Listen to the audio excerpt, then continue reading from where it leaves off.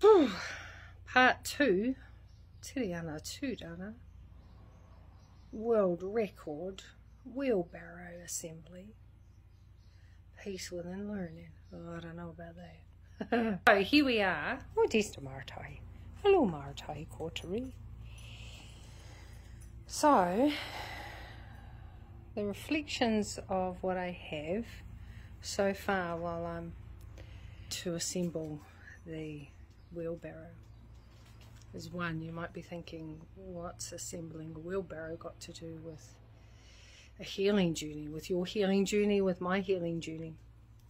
Well, what came up was with the Kahaui Te Ao's business program for e-commerce. Behind me is my first husband's tennis rackets. In front of me is all of the shit that I've accumulated in that lifetime, as well as my life, my now husband, Tua Tūrana.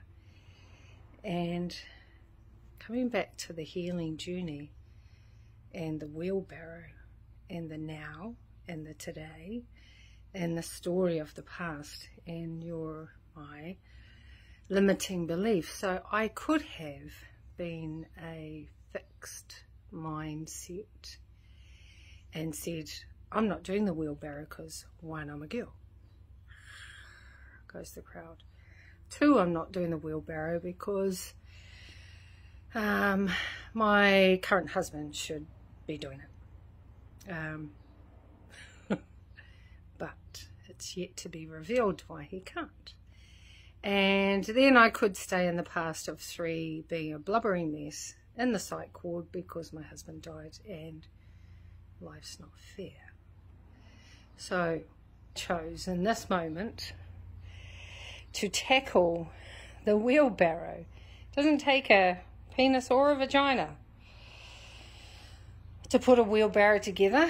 What it does take is critical thinking, growth mindset, and learning, and having peace within while I'm learning.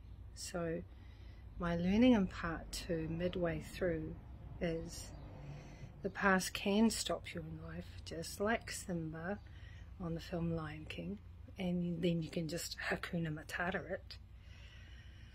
Or, you know, Nala can slap you on the face and say, hey, do you want to stay? And the monkey, do you want to stay in that trauma, or do you want to work through it? So thank you for joining me in my wheelbarrow experience today, for me being a critical thinker and a growth mindset in challenging myself not to go into a story, challenging myself not to go into the past, challenging myself to have peace within learning, albeit a very uncomfortable concrete floor, to be able to, on this journey of sorting out my 3rd drawer of shit in my garage, from moving from Wainyamata to Rotorua.